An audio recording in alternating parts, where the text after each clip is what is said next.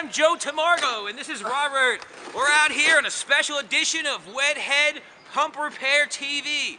That's right, it's freezing cold. We're in Rochester, New York, and it's like 14 degrees out here. So we're gonna have to make this video quick.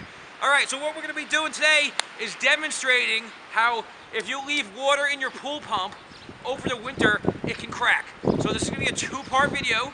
Okay, we're gonna fill both of these pool pumps up with water right now, and then we're gonna come back in a couple of days to the same scene after our fingers have defrosted, and we're gonna come see the damage that the winter elements have caused to the pumps. Okay, so what we're gonna do is, this is a Hayward Power Flow. You've seen this in other videos with me and Robert, probably inside at a different bench that didn't have snow on it. But, okay, and this is a basic, this is one of the, like, you know, little Intex inflatable pools. This is one of those pump filters. So what we're gonna do is we're gonna fill up both of these pumps with water. We're gonna leave them out here in the freezing degree temperatures, and we're gonna let them crack. And we're gonna show you what kind of damage happens to your pump when you leave it out in the winter. Not only that, after we do come back out here in the winter, we're gonna be doing a third part to this where we'll be showing you how to replace the parts that have broken in case you have accidentally left your pump outside, your pool guy hasn't closed your pool properly, or so on. Okay, so let's get started.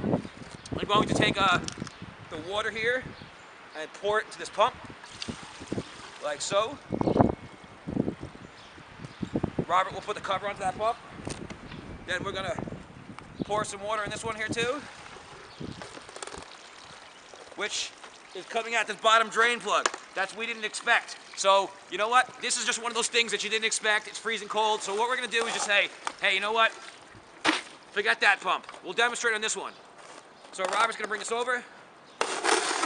Hold that pump right there, Robert. We'll lock this down.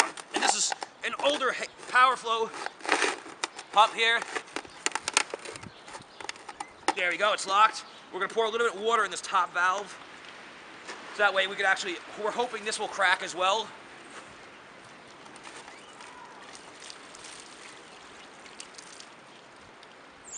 Okay, so now you can see the pump is full of water. We're gonna shut this valve just like this. Okay, so what we're gonna do is we're gonna let this pump sit out here in the backyard. It's about 14 degrees currently.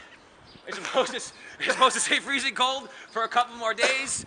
So we'll come back in a couple days and we'll see the damage. We're so really sorry about this other pump, but sometimes you just run into unexpected things. All right, take it easy, say goodbye. We gotta get some warmth, man. Take it easy.